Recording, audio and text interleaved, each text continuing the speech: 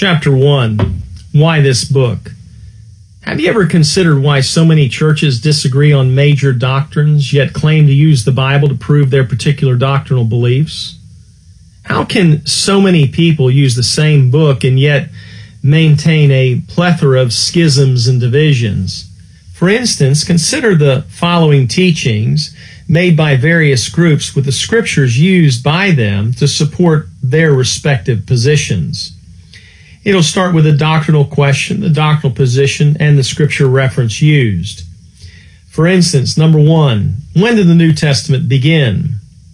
Well, the doctrinal position is that the New Testament began immediately following Malachi, and people quote Matthew 1:1. Or another doctrinal position is that the New Testament did not begin until after Christ's death. That is the death of the testator. That's Hebrews 9:17. The second question, does the Holy Ghost ever leave a person?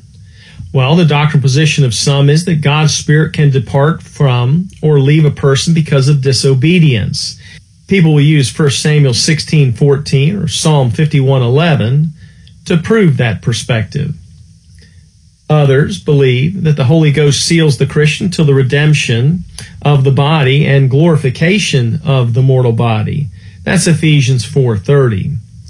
Third one, what is the purpose of water baptism? Some teach water baptism is an aspect of the gospel and bestows the gift of the Holy Ghost, and they'll quote Acts 2:38 for that. Others teach water baptism simply identifies Christians with Christ's death, his burial, and his resurrection, and is not part of the gospel. Colossians 2:12, 1 Corinthians 1:17. Fourth question, how is a person saved, and is that salvation secured? Some people say, well, people are saved by enduring to the end, Matthew 24:13, and also verse 22. Others teach, those who believe in the Lord Jesus Christ are saved by grace through faith and are eternally secure, Acts 16:31, Ephesians 2, verses 8 and 9. By reading these seemingly contradictory statements together and considering each of the referenced scriptures, some people have concluded you can make the Bible say whatever you want it to say. Sadly, that conclusion is quite true. In fact, some of the most egregious errors taught are simply Bible truths twisted to fit a particular and preconceived theological stance. To further complicate matters, far too many Bible teachers and students simply parrot what they have been taught rather than allowing the Scripture to establish, define, and confirm or refute their position. The fact remains that you can make the Bible say whatever you want it to say simply by ignoring context or by twisting God's intended meaning and purpose. Although it takes great effort to learn the Bible, neither God nor His Word is ever self-contradictory, as this work will endeavor to illustrate. People desiring spiritual truth can only acquire this truth through diligent search of the Scriptures, John 5:39. Nevertheless, how each person approaches Scripture determines the extent of truth derived. No teacher, other than the Spirit of truth, can be depended upon to give the truth infallibly, John 16:13. Men are but mere mortals, and this includes both teacher and student. Therefore, God called all to be students, but students depended upon His help, recognizing that both we and our teachers are prone to error. Herein lies the crux of the problem. So many different denominations and churches exist, each claiming correct interpretation of the Bible, each claiming to have unlocked the hidden truths of Scripture. They all seem to claim that searching the Scriptures using their methods is the only way to arrive at the truth. Can they all be right and still contradict one another? The obvious answer is no. So why this book? This book presents the scriptural teaching by which anyone, regardless of denominational affiliation, can determine the proper context when reading various Bible passages. This approach to Bible study, if done according to the divine mandates of God, yields sound doctrine along with proper application. It is not intended to be an end-all to Bible study, but simply a springboard. Likewise, it is not intended to be purely systematic, producing some type of mindless robotic study. That has never worked. Hopefully, the material herein serves as a starting point for those seeking to grasp truths commonly overlooked and ignored. When the student takes the scriptural approach, rightly dividing the word of truth, he can reconcile what may at first appear to be contradictory scriptures. He can then easily recognize and understand the reasons for the differing beliefs or positions of the various churches and denominations. Once the student reconciles these scriptures, he can know and stand firm on the truth without being tossed to and fro by every wind of doctrine. Ephesians 4:14 says that we henceforth be no more children tossed to and fro and carried about with every wind of doctrine by the sleight of men and the cunning craftiness whereby they lie in wait to deceive. The command. The biblical command to study the Bible, along with the instructions for how to study it, are emphasized within one single verse. This verse offers insights into the command and application of one of the primary keys to understanding how God laid out the Bible. It also reveals how its truths can be consistently applied. Ignoring this verse not only hinders Christian growth, but also prevents one's attainment of scriptural knowledge and truth. The Bible says in 2 Timothy 2:15, to study the biblical command, to show thyself approved unto God, a workman needeth not to be ashamed, rightly dividing, that's the instruction for how to study, the word of truth. Interestingly, not every version of the English Bible today offers its readers both commands, to study and to rightly divide God's word. Far too many eager Bible students are left in the dark because the translations from the Alexandrian text blur God's intended meaning with unwarranted deviations from the truth. If these truths are indeed the keys to unlocking sound Bible doctrine and proper application, and they are, alternate readings handicap the reader. Christians trusting in those flawed expressions often fail to understand the need for dividing the Scriptures. In missing this truth, Christians fail to grasp the difference between the various ages and people groups within Scripture. Some of the most egregious false doctrines spring forth from these errors, even though well-meaning people may be guilty of spreading these falsehoods. For example, replacement theology, the teaching that the church replaces Israel as God's chosen people, serves as a pervasive teaching with damnable heresies as the outcome. Most, if not all, of their false teachings can be refuted through this method of Bible study. Proceed with due caution. Dividing God's Word to an extreme outside of the Bible's parameters is both harmful to the body of Christ and detrimental to sound doctrine. Please understand that if the Bible can be rightly divided, it can certainly be wrongly divided. The devil assuredly will bask in the ensuing confusion anytime the Bible is handled incorrectly. The point to always keep in mind is that dividing the Bible does not imply that some verses are unimportant or lack relevance. In fact, an overall guide for any Bible study should be to heed the admonition concerning the entire Bible found in the 3rd chapter of 2 Timothy. 2 Timothy 3:16 says this, all Scripture is given by inspiration of God and is profitable for doctrine, for reproof, for correction, for instruction in righteousness. The reader should acknowledge and heed the scriptural admonition that all Scripture is profitable and that all Scripture is profitable first and foremost for doctrine. No Scripture needs to be ignored or given any lesser degree of importance.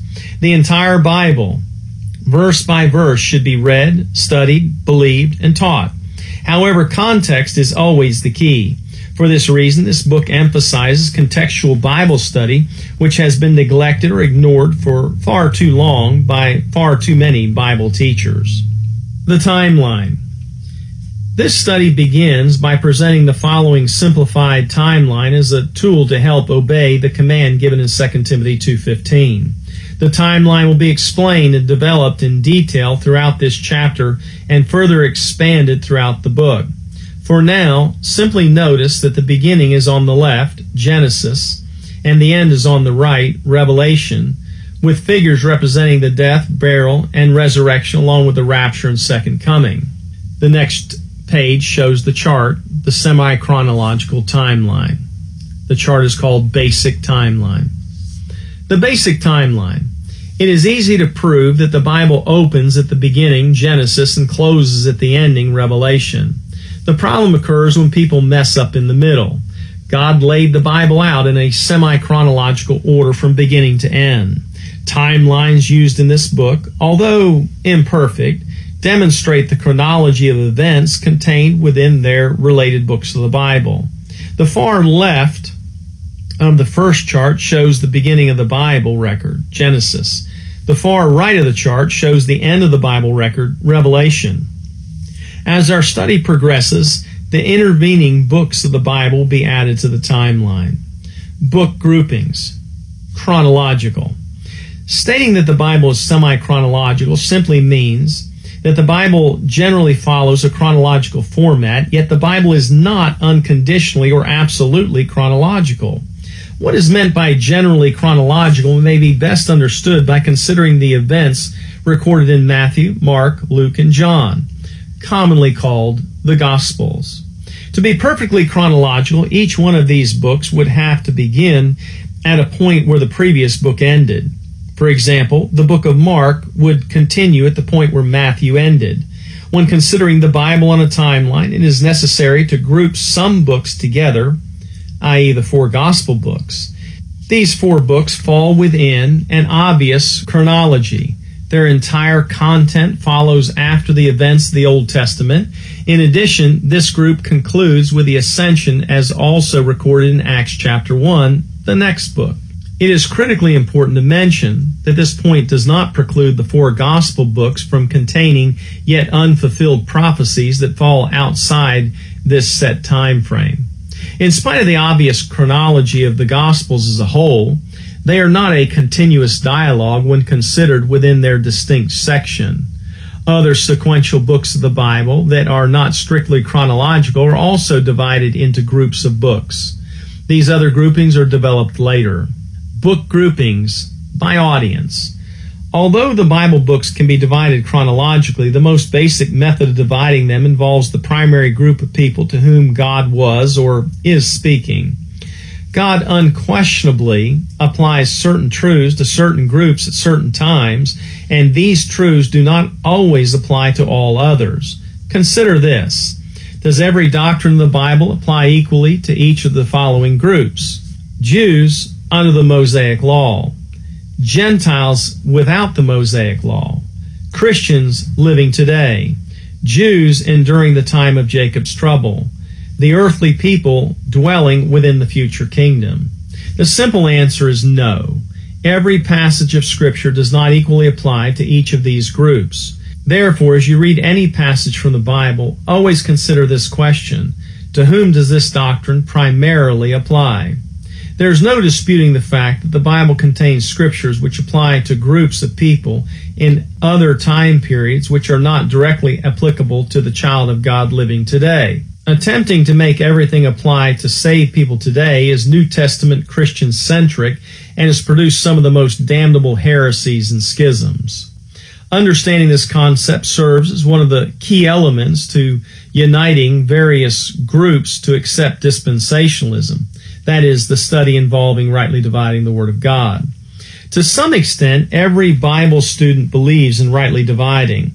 Otherwise, New Testament churches would meet on Saturdays. The meeting houses would be identified as temples, and these temples would have literal altars for animal sacrifice. Instead, every Bible believer recognizes Jesus as the perfect sacrifice, knowing that Christ fulfilled the law's demands in their entirety.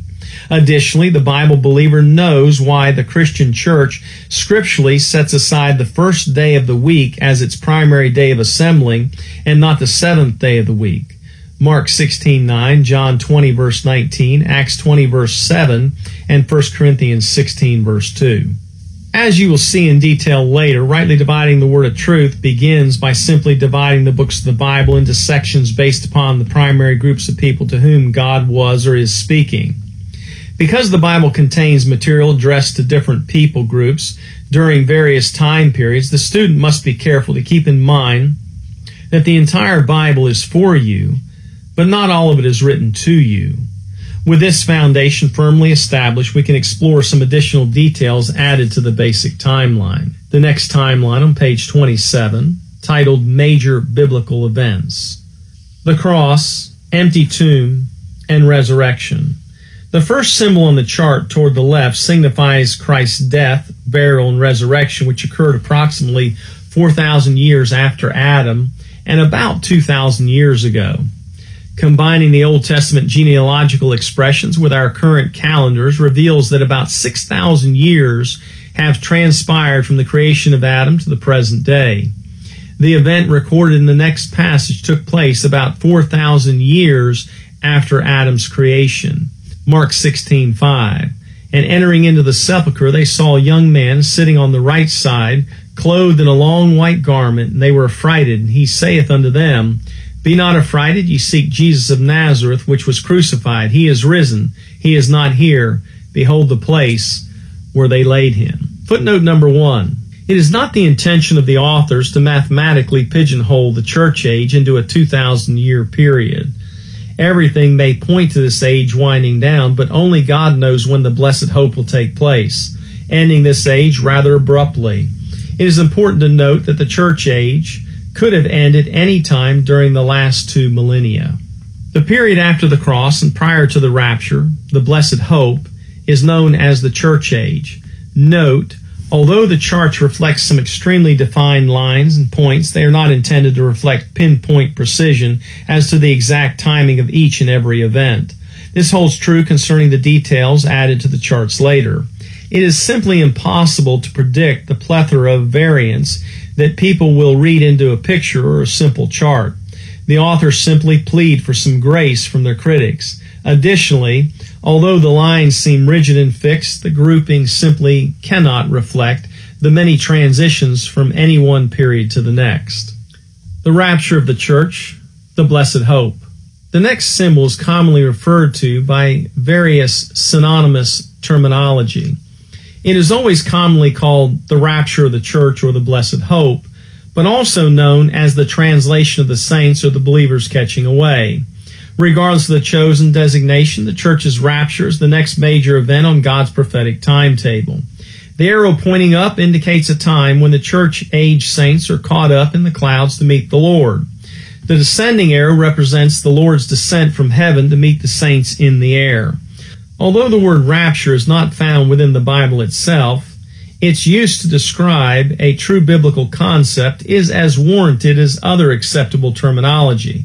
For instance, most Bible students are also familiar with the word Trinity, also not in the Bible, which describes the 3 persons of the Godhead. The following are a few of the many proof texts for the rapture with the key words of gathering together, rise, caught up together, changed, raised, etc. 2 Thessalonians 2:1. Now we beseech you, brethren, by the coming of our Lord Jesus Christ and by our gathering together unto him. 1 Thessalonians 4:13. But I would not have you to be ignorant, brethren, concerning them which are asleep, that you sorrow not even as others which have no hope. For if we believe that Jesus died and rose again, even so them also which sleep in Jesus will God bring with him. For this we say unto you by the word of the Lord, that we which are alive and remain unto the coming of the Lord shall not prevent them which are asleep. For the Lord himself shall descend from heaven with a shout, with the voice of the archangel, with the trump of God, and the dead in Christ shall rise first.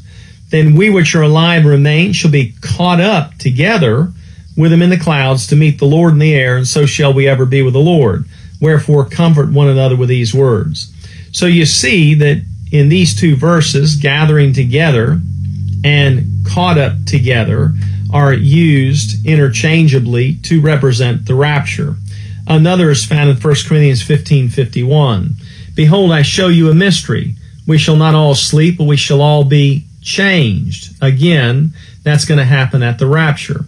In a moment, in the twinkling of an eye, at the last trump, there's the timing. For the trumpet shall sound, the dead shall be raised incorruptible, and we shall be changed. For this corruptible must put on incorruption, this mortal must put on immortality. So when this corruptible shall have put on incorruption, this mortal shall have put on immortality, then shall be brought to pass the saying that is written, Death is swallowed up in victory. O death, where is thy sting? O grave, where is thy victory? The sting of death is sin, and the strength of sin is the law. The time period following the rapture is known as Daniel's 70th week and lasts for a period of 7 years. This period of time is most commonly referred to as the tribulation, but this terminology has become increasingly confusing as some try to distinguish between the future period of time and the troubles faced by Christians throughout time. Daniel 9:24. 70 weeks are determined upon thy people, upon thy holy city, to finish the transgression, and to make an end of sins, and to make reconciliation for iniquity, and to bring in everlasting righteousness, and to seal up the vision and prophecy, and to anoint the most holy. The second coming. The third symbol, the single arrow pointing down, touching the horizontal line, indicates the Lord's second coming. It is important to distinguish between Christ's coming for the church at the rapture, where he meets the saints in the air, versus the second coming, where Christ actually comes back to the earth. The arrow touches the bottom line, signifying that the Lord's return here is to the earth and not simply to the clouds. Sometimes the second coming is referred to as the second advent. Jude, verse 14. And Enoch also, the seventh from Adam, prophesied of these, saying, Behold, the Lord cometh with 10,000 of his saints, to execute judgment upon all, and to convince all that are ungodly among them of all their ungodly deeds which they have ungodly committed, and of all their hard speeches which ungodly sinners have spoken against him. Now obviously that is not the rapture of the church, that is the second coming. Revelation 19:11 shows us the fulfillment. And I saw heaven open, and behold, a white horse, and he that sat upon him was called Faithful and True, and in righteousness he doth judge and make war. Verse 14, And the armies which were in heaven followed him upon white horses, clothed in fine linen, white and clean. The second coming prepares for and establishes Christ's earthly millennial kingdom. During the kingdom, the Lord Jesus Christ will reign upon the earth from his throne in Jerusalem. Revelation 20, verse 6, Blessed and holy is he that hath part in the first resurrection. On such the second death hath no power. But they shall be priests of God and of Christ, and shall reign with him 1,000 years. Among other events, the great white throne judgment will follow the kingdom. The book of Revelation goes on to declare that this present heaven and earth will be destroyed by fire and will be replaced by a new heaven and a new earth. Revelation 21:1, And I saw a new heaven and a new earth, for the first heaven and the first earth were passed away, and there was no more sea. On page 31, there's a full page chart called The Question. Where am I located on this timeline? The Old Testament, the church age, Daniel's 70th week, the kingdom.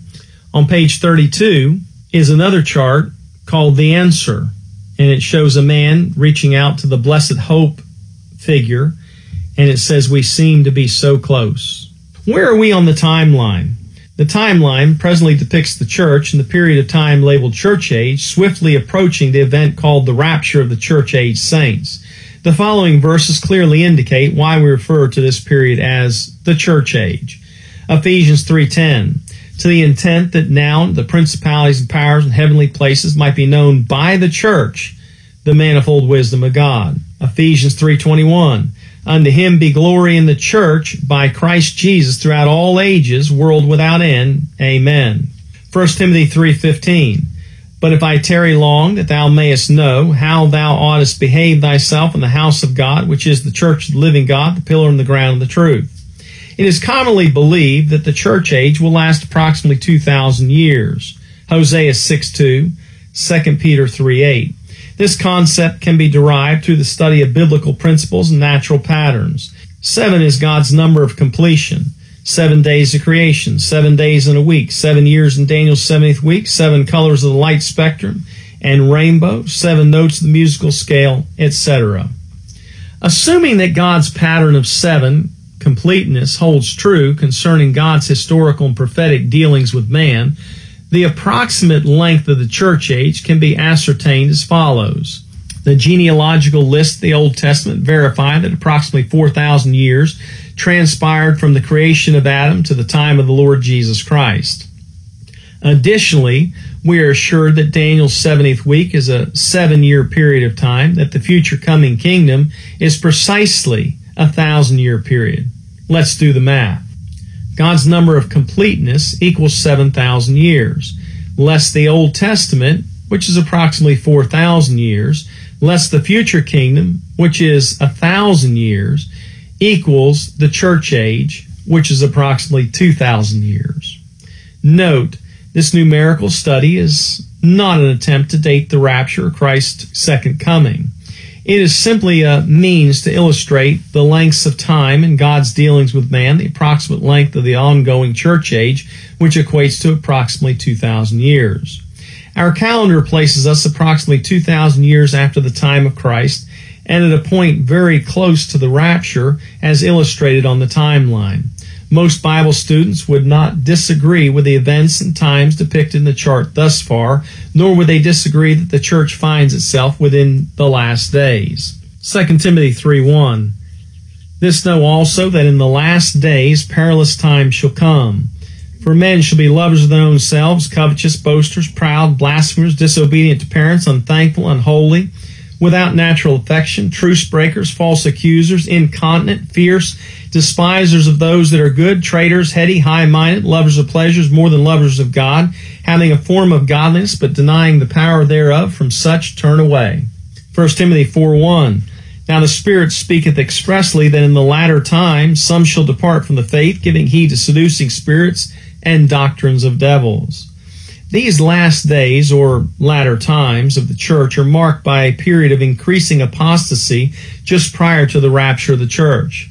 This is why God's open-ended biblical description of deception and godlessness are stated as becoming more wicked, i.e. worse and worse. This seems like a most definitive assessment of our current times as the world witnesses the disintegration of societal norms. 2 Timothy 3:13. But evil men and seducers shall wax worse and worse, deceiving and being deceived. On page 34, the chart is titled The Church's Last Days, and it's subtitled Increased Wickedness. The reason Paul and all Bible-believing Christians have believed in the imminent return of Christ, the rapture, is found in the first verse of the book of Hebrews.